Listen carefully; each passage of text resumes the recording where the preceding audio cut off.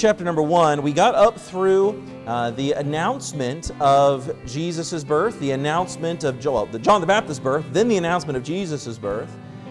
We spent a little bit of time prefacing the book of Luke, but also now we get to the actual birth. Let me remind you that Gabriel came to Elizabeth and to Zechariah, came to Zechariah, that is, there in the temple where he was offering his incense, told him he was going to have a son there in their old age, and he did not believe it. He struggled with his faith on that particular one, and because of his lack of faith, the angel took away his ability to speak for the time being. He says, until your son is born, you will not be able to speak. And so now we get to the birth. But here's the thing. There's a little bit of an issue with the name of the child, because in Hebrew, I guess the way they would typically operate, can't come up with the right word I want right now, they would name their son after the father. The firstborn son would take on the father's name, which would mean that this son should be named Zechariah. But is he going to be? Well, let's look at Luke 1, beginning in verse number 57, and then we will read up through verse number 80, I believe. Verse 57 says this, Now Elizabeth's full time came that she should be delivered, and she brought forth a son. And her neighbors and her cousins heard how the Lord had showed great mercy upon her, and they rejoiced with her. And it came to pass that on the 8th day they came to circumcise the child, and they called his name Zacharias, after the name of his father. And his mother answered and said, Not so, but he shall be called John. And they said unto her, There is none of thy kindred that is called by this name. And they made signs to his father how he would have him called. And he asked for a writing table, and wrote, saying, His name is John. And they marveled all. They stood there, why would you do that? And verse number 64, And his mouth was opened immediately, and his tongue loosed. And I want us to look at what he begins to say here. It says, He spake and praised God. What does he say? Verse 65. And fear came on all that dwelt round about them, and all these sayings were noised abroad throughout all the country of Judea, and all they that heard them laid up in their hearts, saying, What manner of child shall this be? And the hand of the Lord was with him. And the father and his father Zacharias was filled with the Holy Ghost, and prophesied, saying, so what does he say? Blessed be the Lord God of Israel, for he hath visited and redeemed his people, and hath raised up an horn of salvation for us in the house of his servant David, as he spake by the mouth of his holy prophets, which have been since the world began, that we should be saved from our enemies, and from the hand of all that hate us, to perform the mercy promised to our fathers, and to remember his holy covenant, the oath which he sware to our father Abraham, that he would grant unto us that we, being delivered out of the hand of our enemies, might serve him without fear, in holiness and righteousness before him all the days of our life.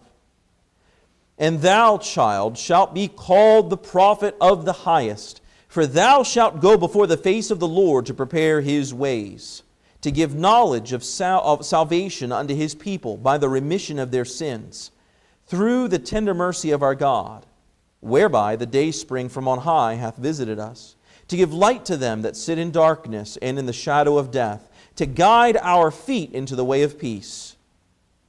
And the child grew and waxed strong in spirit, and was in deserts till the day of his showing unto Israel. In the earlier chapter, we saw how the angel Gabriel prophesied to Zacharias and Elizabeth that they would have a son there in their old age, and that they were to name him John. Of course, prior to these events occurring, Zacharias struggled with his faith, and his ability to speak was taken from him. But long even before that, it was prophesied that he would come. Back in the prophet of Malachi, and we talked about this already in previous lessons in the book of Luke, about how Malachi prophesied that there would be one whose voice would cry in the wilderness, preparing the way of the Lord. John was finally born here. The neighbors, they all came together to rejoice with them.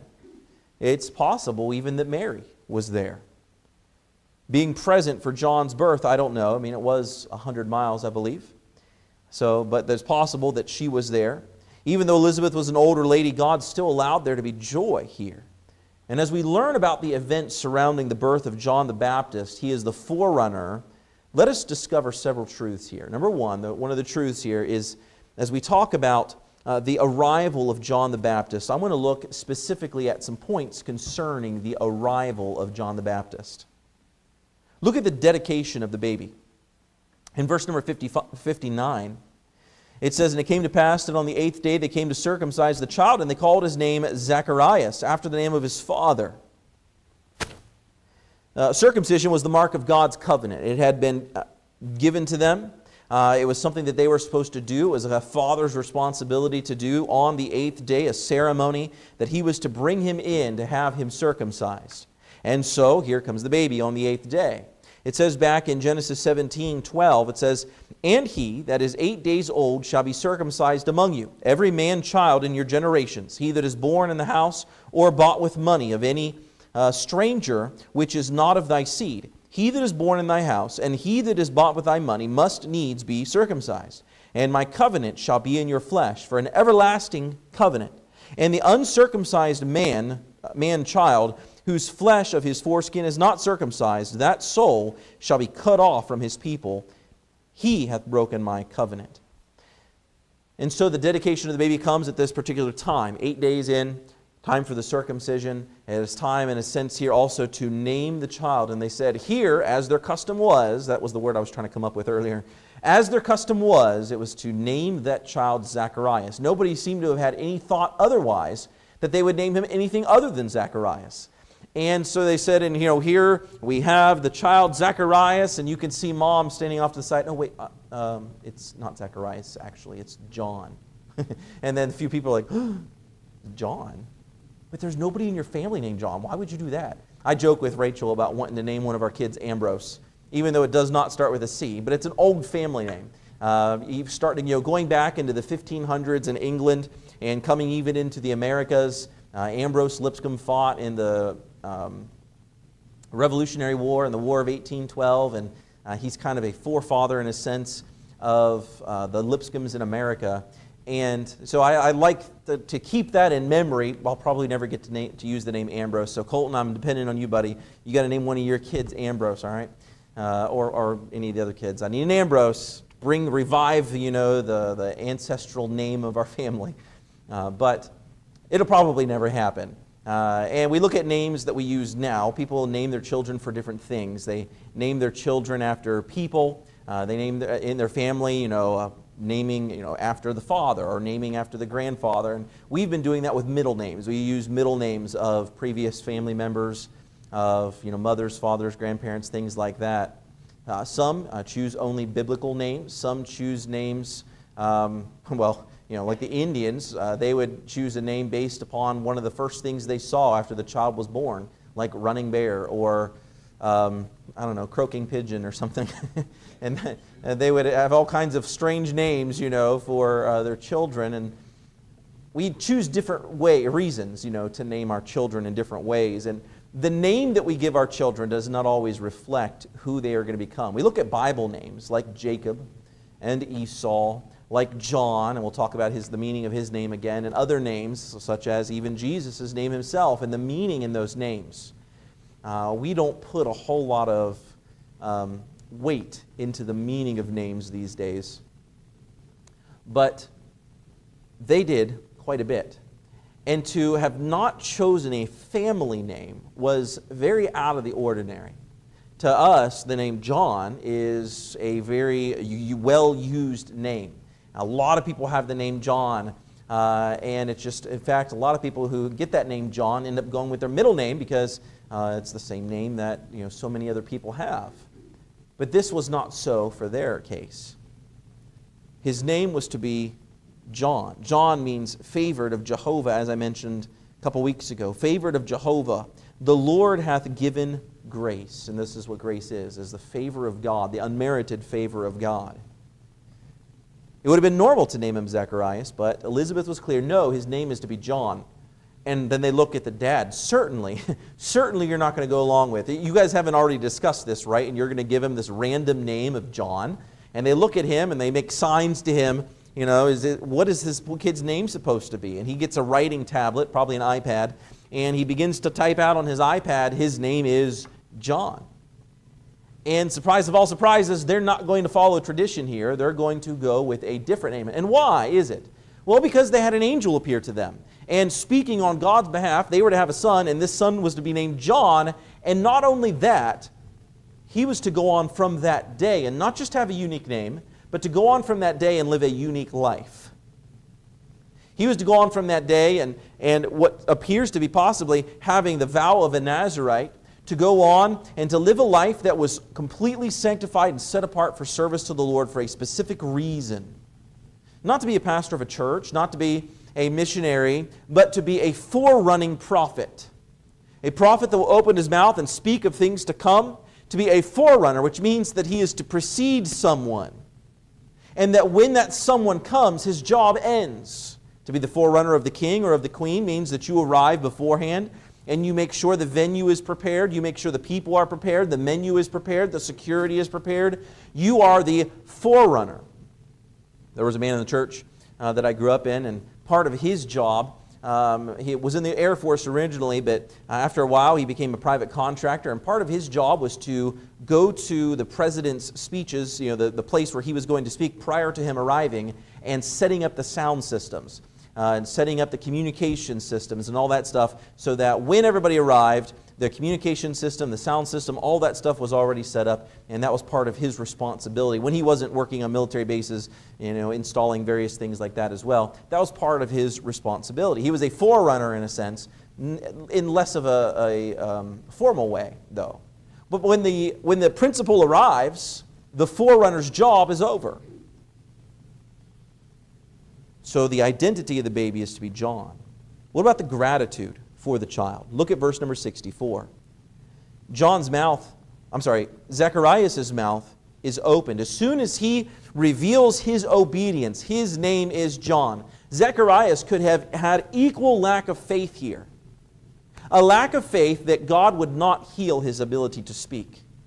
That whether he names him John or in anger because the fact that his voice was taken from him, he could have said, you know what, I'm going to name him Zacharias anyways. This is what we do. And out of anger and rebellion, he could have said, nope, his name's Zacharias. But instead, he chose to exhibit faith and say his name is John. Immediately, his mouth is open in verse 64. His tongue is loosed, and he spake and praised God. And fear came on all that dwelt round about them.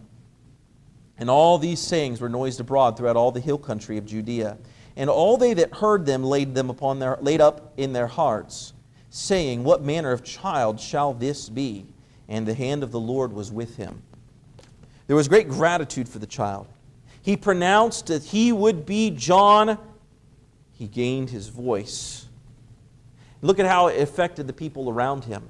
Here the parents had acted in faith. They had acted publicly in faith. They didn't just say that his pet name would be John, or the name that we would call him around the house would be John, but as far as everybody else was concerned, it would be Zacharias, because we don't want to go against tradition. We don't want to ruffle the feathers. No, they said, we will do it exactly as God said. And look at how it affected everybody. Well, first, I want to notice that Zacharias, when he got his voice back, the first thing he did, what would have been the first thing you might have done here? Might you have spoken bitter words? I can't believe God has taken my ability to speak away for these 9 months. How was I supposed to serve in the temple? How was I supposed to serve as husband and father of my coming child? How was I supposed to do that when you took my voice away from me? All because I had just a tiny lack of faith. Well, to have an angel appear to you and to give that message to you and then to choose not to believe.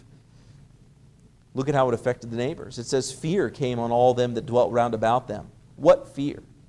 When they saw what happened when Zacharias obeyed God. Because remember, when Zacharias came out of the holy place, he was unable to speak. He was able to get across to them that he had had some vision, that God had done this. And now they were able to see that he miraculously can speak once more, and that God had done this. And that there was something special. Now, it does not tell us exactly in verse 64 what he says, unless what he says when he praised God in verse 64 is what he actually says in verses 67 to 80. In verses 67 to 80, Zacharias opens his mouth, and it's almost like we have Zacharias' song, like we had, Mary's song earlier. He opens his mouth, and maybe what we read in verse 67 and following is what he opened his mouth and spake. He had 9 months to prepare this message, and what he chose to say was to open his mouth and to praise God. Amen. And the people around him noticed it. It made a big difference. They noised it abroad throughout all the hill country of Judea, and all they that heard them laid them up in their hearts, saying, what manner of child shall this be? Man, what kind of child is this going to be? Sometimes you meet somebody and they just had a child or whatever, and you get to know the parents. Maybe it's just a very unique situation, and you think, oh goodness, this child's not going to stand a chance. What kind of situation has this poor child gotten themselves into? And I know that the parents are going to love them. But sometimes we might even think that about our own kids. Oh, this poor kid, got my kid to raise them. You might even think that about my kids. Oh, those poor kids got him, as a dad. They don't stand a chance. You just keep those thoughts to yourself, okay? What kind of child is this going to be? Man, look at the circumstances surrounding his birth. Not only is he born to a priest's family, already he's got the world against him, right? But not only that, the circumstances surrounding his birth, the miraculous taking away of speech from the father in return of it. This child's going to be special. What manner of child shall this be? And the hand of the Lord was with him. But then we look at what Zacharias has to say. And Zacharias' speech here in verses 69 really through 80 is full of praise. And so it ought to be for all of us. Full of praise. He goes back and he begins, first of all, talking about the praise for the promise of David.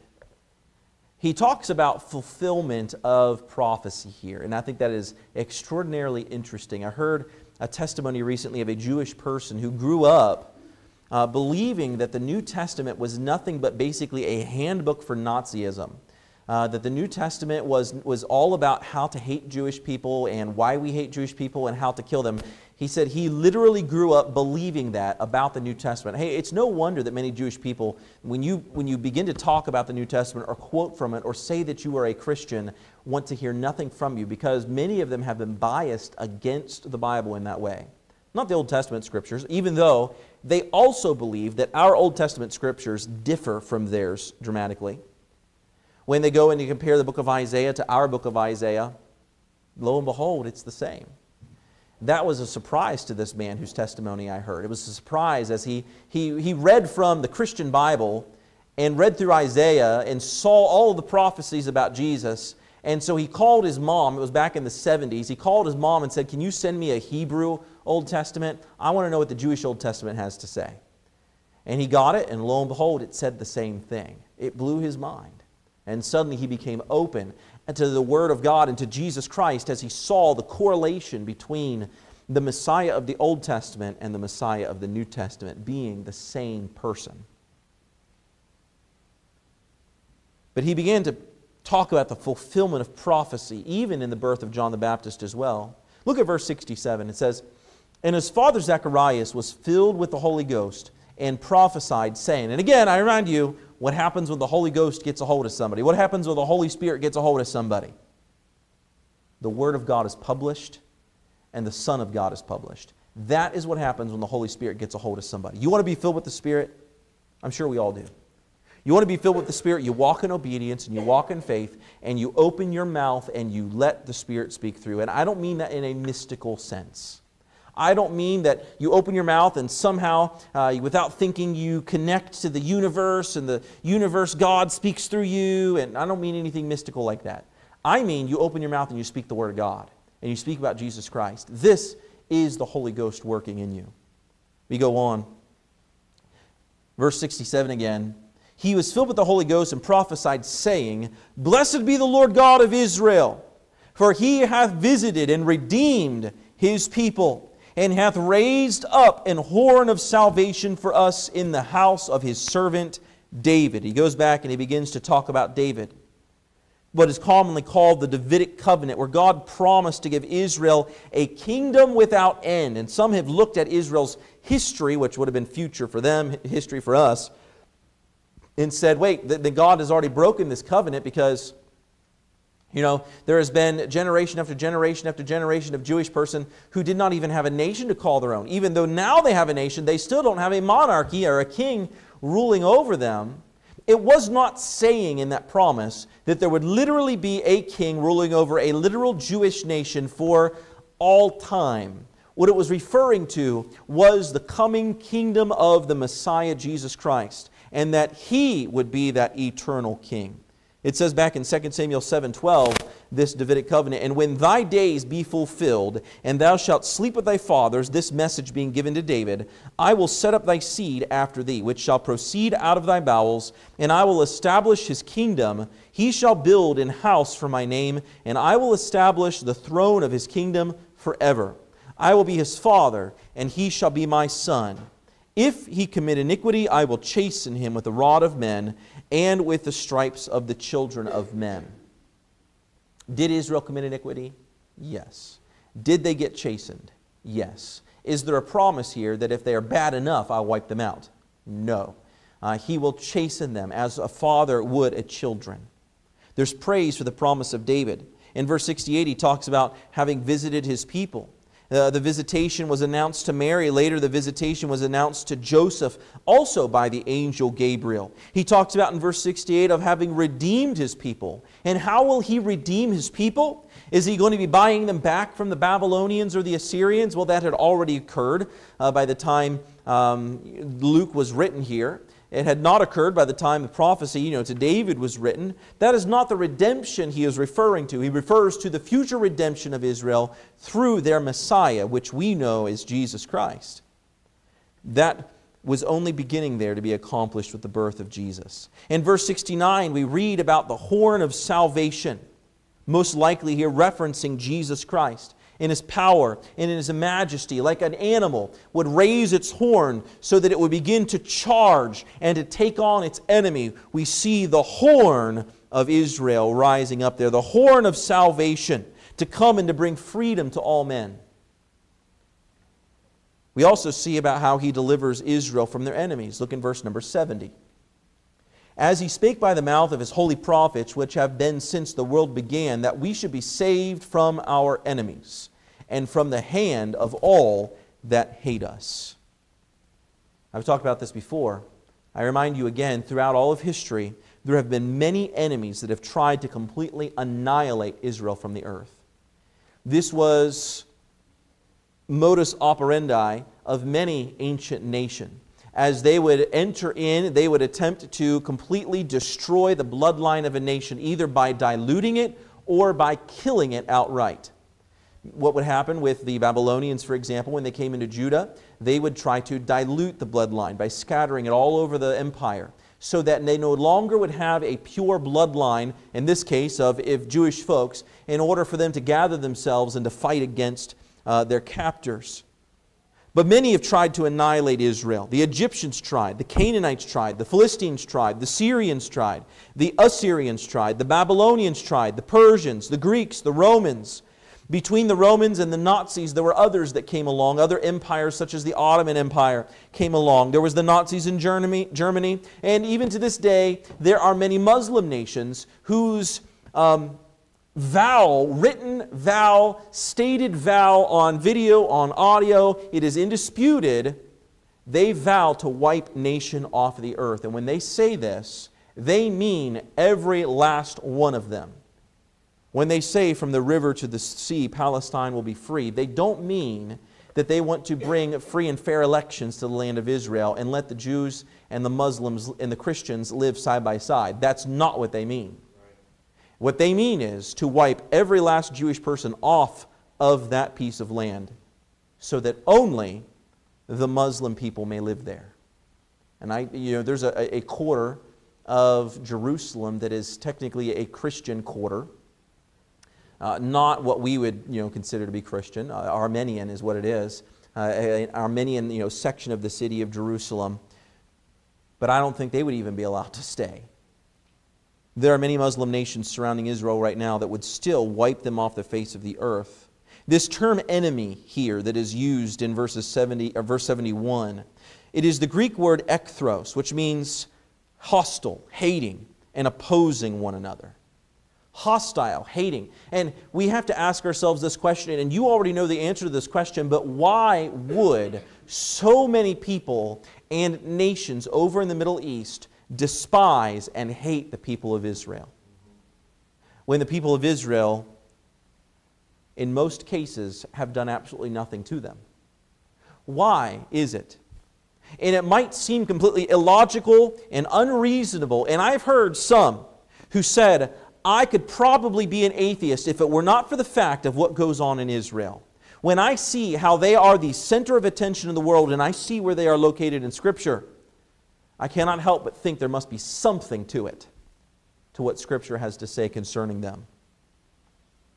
Behind every nation or movement that has opposed Israel has been their greatest enemy, Satan himself. Because Satan, like he desires to destroy the church, he desires to completely wipe out the nation of Israel, because they are God's chosen people, even if they are not worshiping God right now. Even if they have rejected the Messiah, and he has been successful in his bid to get them to reject the Messiah, that was not and is not and will not be enough for him. And so we see even today the hatred against Israel pervades. I check the news a couple times per day. I'm not really all that interested in what's going on with the sparring over the election, but I am waiting to see what Iran does. And I wait to see, are they going to follow through on their threat for another direct attack like they said they would? I don't know what's going to happen. I don't know how bad things will get. We do know, ultimately, that Israel will prevail and that God will preserve them and that He will protect them from their enemies. We have seen, though, in Israel's past, they've been conquered, though, by the Assyrians and the Babylonians, but they could not be destroyed. They were ruled over by the Romans, by the Persians and the Medes, by the Ottomans, but they could not be destroyed. Their land was taken from them and given to others, but they could not be destroyed. Just like the Word of God has been attacked.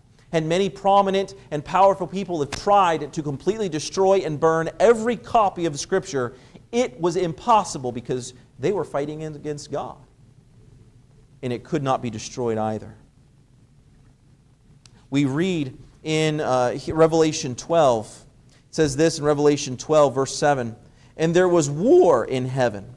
Michael and his angels fought against the dragon, and the dragon fought against his angels." Boy, can you imagine being a fly on the wall for that battle? I can only imagine what that must have looked like. "And he prevailed not, neither was their place found any more in heaven." This is the dragon and his angels.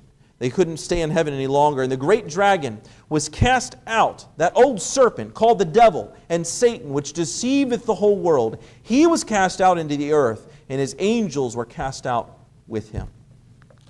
And now, out of anger, rebellion, and vengeance against God, he attacks his people, and he attacks the church, and he attacks us. However, deliverance is promised.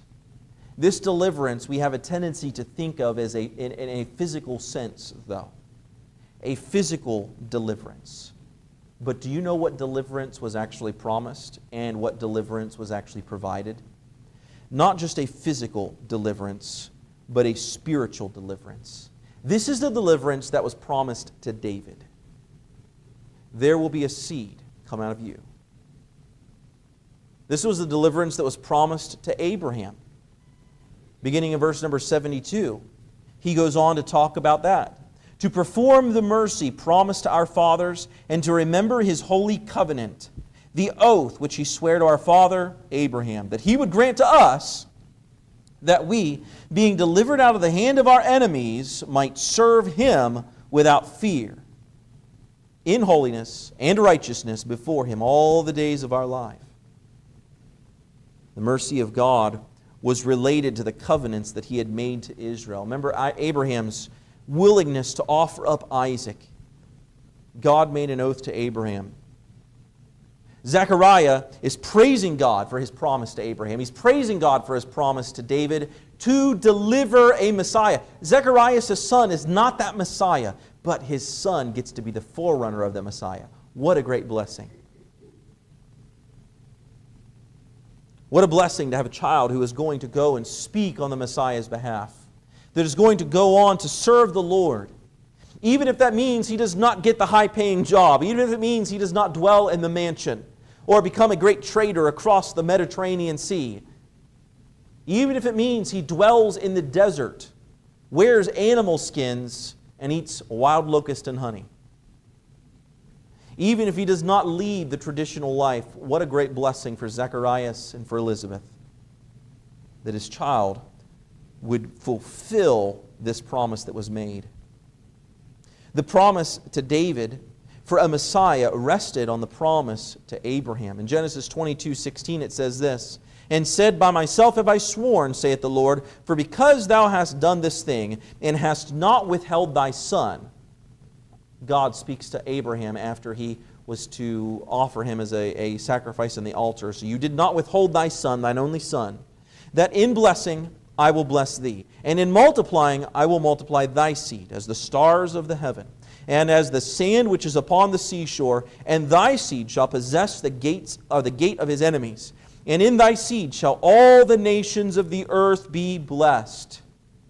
This wasn't the nation Israel that was to be a blessing to all nations. This was the Messiah that was to be a blessing to all nations. Why? Because thou hast obeyed my voice. And so he lifts up praise to God. He lifts up praise to God's promise to David, to God's promise to Abraham, and he lifts up praise even for John, his son. Look at verse number 76. He turns his attention now to the child. He says, "And thou, child," as he looks at that 8-day-old baby, "thou shalt be called the prophet of the highest." I remind you of something I said back at the very beginning of the study of Luke. There had not been prophets for 400 years. 400 years of silence from God. All they had were the scriptures that had been given to them, but there was no active prophesying or revelation from God to them. And here he gets to look down at that 8-day-old and call him the prophet of the highest. You know what else that recognizes from Zacharias' standpoint? John's not his. Oh, it's his DNA, yes. It's his bloodline. Yes, absolutely. But John's not his. I think about that all the time when I ask the kids, are you my big boy? Colton's my big boy, Carter's my middle boy, and Camden's my baby boy. And if this next child's a boy, I don't know what Camden's going to be because I'm running out of adjectives. And I say, "Are you mine? Are you my little boy?" And they'll joke with me and say, "No, I'm not your little boy. I'm Mommy's little boy." And I was like, "Oh, we growl at him." And most of the time, it's like, "No, I'm yours, Mom. I'm your little boy and Mommy's little boy and Meemaw's little boy." And you got to include Meemaw in there too. But in my heart and in the back of my mind, it's like, "But you're not." And I know it, and I don't want to say it, and I don't want to admit it because it kind of hurts a little bit, but you're not. You're the Lord's little boy, the Lord's little girl. Zacharias is acknowledging this. "You are the prophet of the highest. For thou shalt go before the face of the Lord to prepare his ways, to give knowledge of salvation unto his people by the remission of their sins, through the tender mercy of our God, whereby the dayspring from on high hath visited us, to give light to them that sit in darkness and in the shadow of death, to guide our feet in the way of peace." After thanking God for these prophecies, he turns his attention to the child, the first prophet that God had sent in 400 years, the forerunner of Jesus Christ, sent to Elizabeth not because she deserved it, sent to Zacharias not because he was faithful or full of faith, but sent for the purpose of preparing the way of Christ. And so Zacharias praised the message that his son would proclaim. One day when this kid's old enough to talk, he's going to have a message to proclaim to the world. Man, how hard it'd be to sit and wait for that. But that's what this child is going to do one day. And I'm telling you now that God told me that that is what this child is going to do one day. He praised that message, the message that Jesus Christ would come and save His people from their sin. Spurgeon said this, "Depend on it, my hearer, you will never go to heaven unless you are prepared to worship Jesus Christ as God." He talks about the salvation of Jesus here in verses 77 and 78.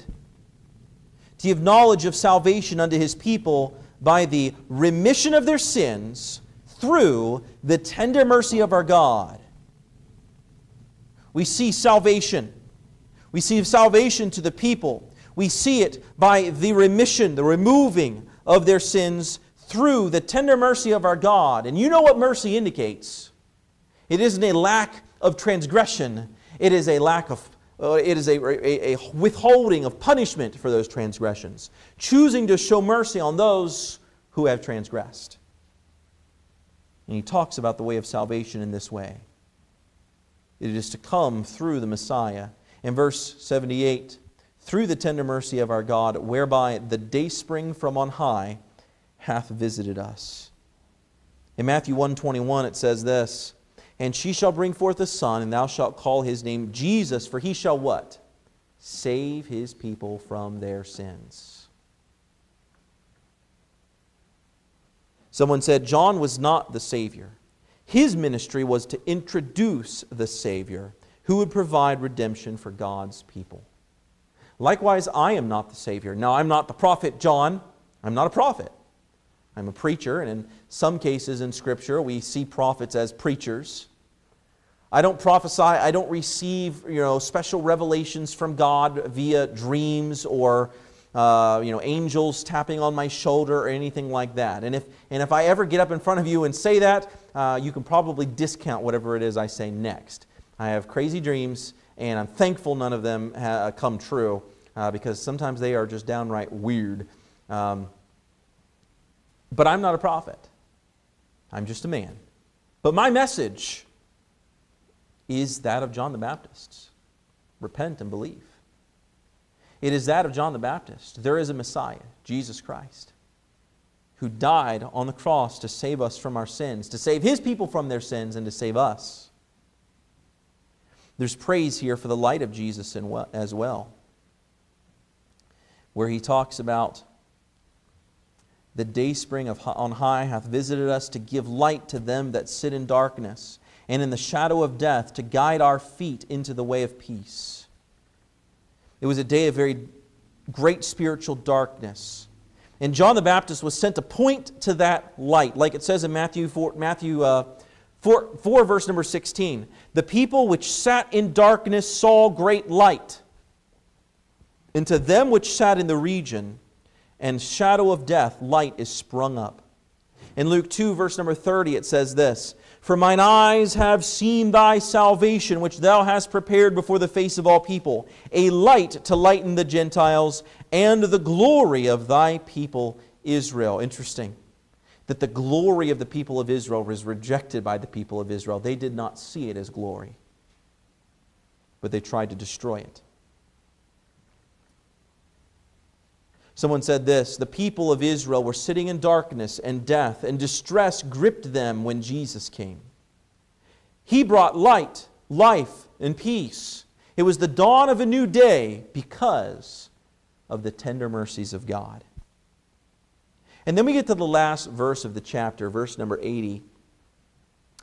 Kind of reminds me of the verse, talking about Jesus. We read a little bit about His childhood, and then we just know that He grew in faith, and He grew in favor, with God and man. And then we come back to Him as an adult. Well, in verse number 80 it says, "And the child grew and waxed strong in spirit." You ever met a strong-spirited child? Apparently John was one of those strong-spirited children. Very strong, and that certainly has its uses. They can be a difficult person to get along with, but they certainly are a very strong axe to chop down the tree, to accomplish the task. It says, "And was in the deserts till the days of his showing unto Israel." He spent his early years in the desert until about AD 27. It's probable here that his teen years were spent investing time and effort into studying the Word of God and into developing his relationship with God. John had a task and a purpose. I don't know exactly how many years John's ministry was, but he prepared for it his whole life. Sometimes we think that if we're going to spend a great amount of time or a great deal of money preparing for something, then we might as well be doing that thing for a long time. John's ministry, though, was not very long-lived, was it? It was very bright and it was very powerful. But then the Messiah came. And then John diminished. And then John was arrested and was imprisoned and was beheaded. John's ministry, all this time he spent out there preparing in the wilderness, did not reflect the longevity of his ministry, but it did reflect the power of his ministry. And I intend to be in the ministry until the day I die. I'd prefer it not be tomorrow, or in the next couple years. Lord willing, I prefer it be a long time from now when I'm like 112 or something like that. But I intend to serve God with the rest of my life, to minister to the Lord with the rest of what He has given to me. The rest of the time, the breath, the strength and energy, the sight, the voice, the hearing that God has given to me. And any one of those things can be taken away at any moment. My intention is to serve the Lord. My temptation is to bide my time, take my time,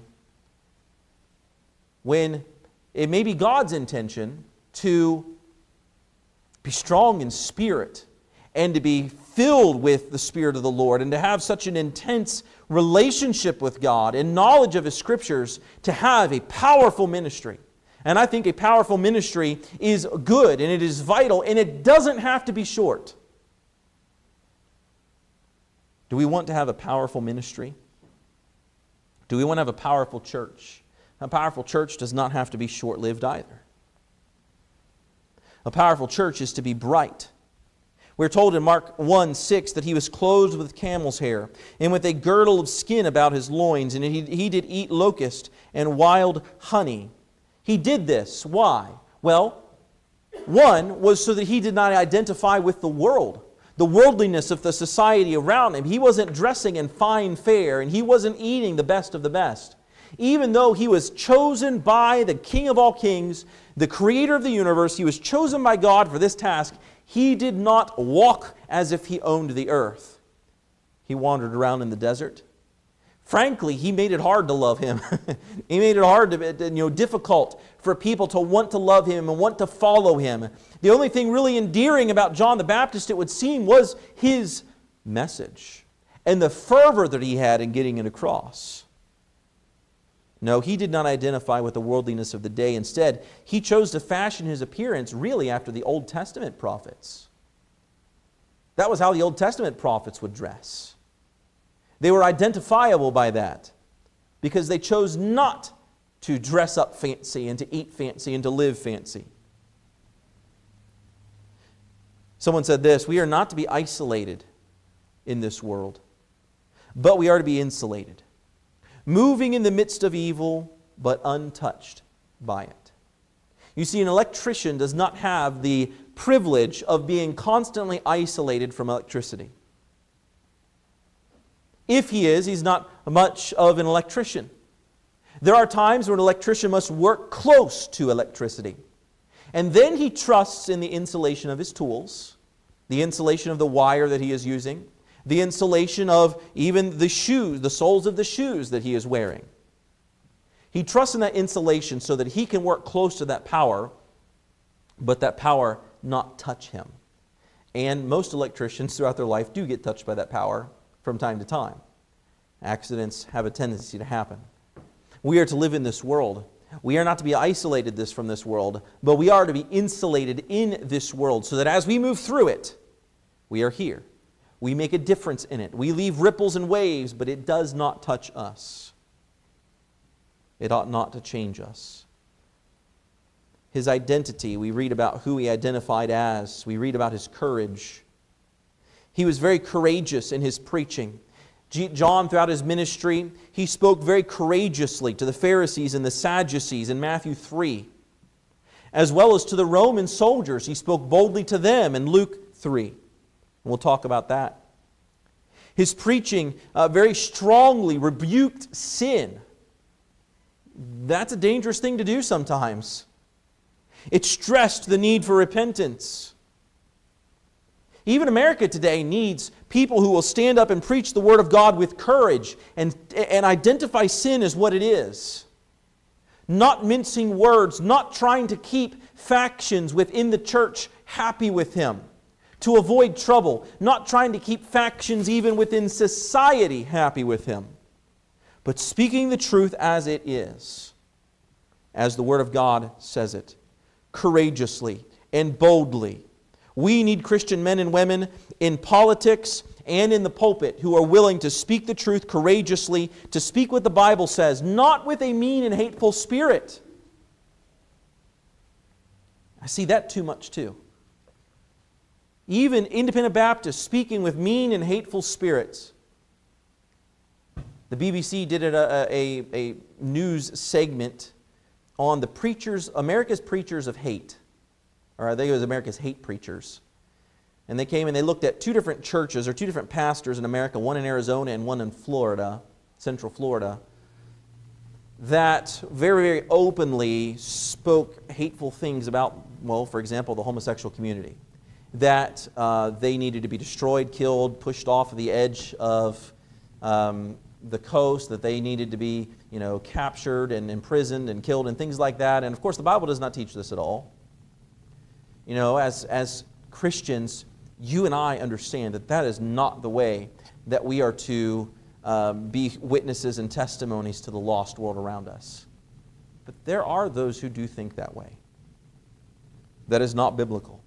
We need to speak the truth about the Word of God, but not with a mean and a hateful spirit, but with a spirit of love toward them. Because if not by the grace of God, we would be in the same situation. If not by the grace of God, we might lift up our eyes in the brothel. We might lift up our eyes after our latest hit from the drugs or alcohol, that we might lift up our eyes in the bed with somebody new that we've never known before. If not by the grace of God, we might be in the same situation. And so we are to have a heart for those people. John Wesley said, "Give me 100 men who hate nothing but sin and love God with all their hearts, and I will shake the world for Christ." As preachers, we take that truth and we preach it unapologetically, but not in a way in which we are trying to attack people with it either. And if we preach it and are true to it unapologetically, it is going to free some from the chains of bondage. And it is going to anger others to the point where they will want to stop up their ears or stop up my mouth. John Adams said, "It is the duty of the clergy to accommodate their discourses to the times, to preach against such sins as are most prevalent, and to recommend such virtues as are most wanted." I don't know if I like the last word he used there, wanted. I would substitute the word needed in there for it. And preachers through time have not, well, many have changed the words of God to fit what society wanted to hear. I know that's not what he's saying here, though. There are certain sins which are more prevalent in certain places and at certain times, and the preachers are to deal with what is going on in the culture around them.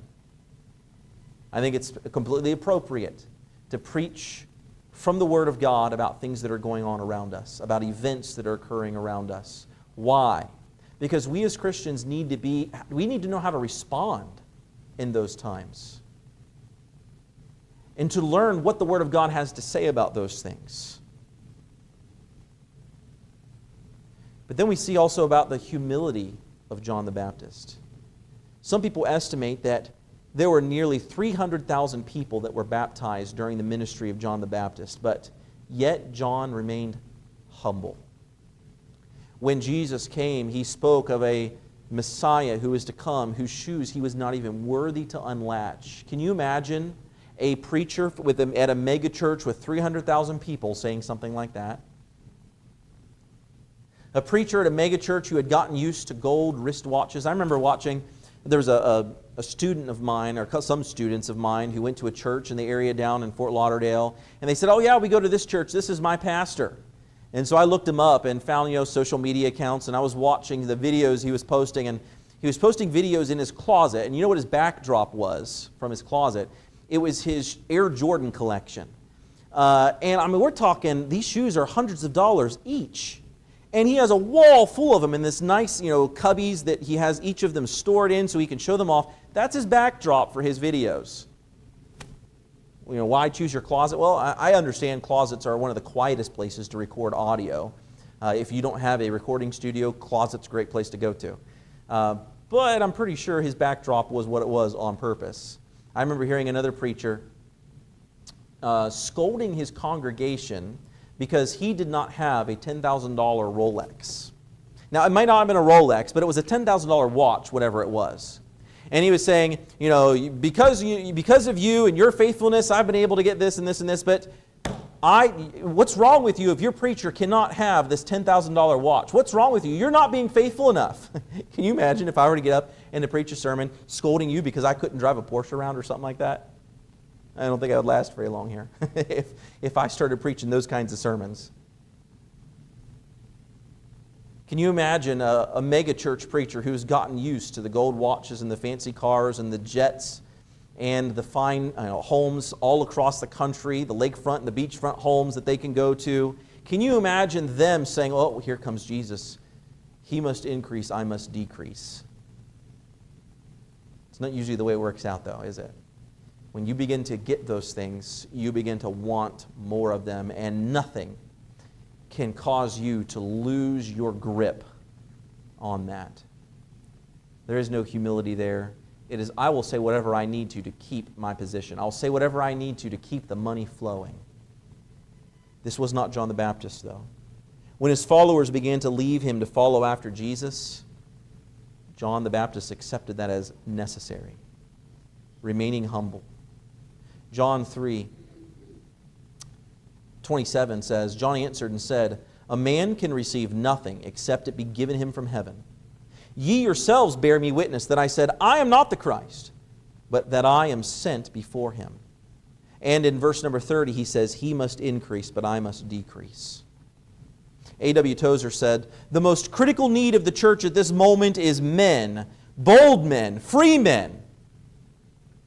The church must seek in prayer and much humility the coming again of men made of the stuff of which prophets and martyrs are made.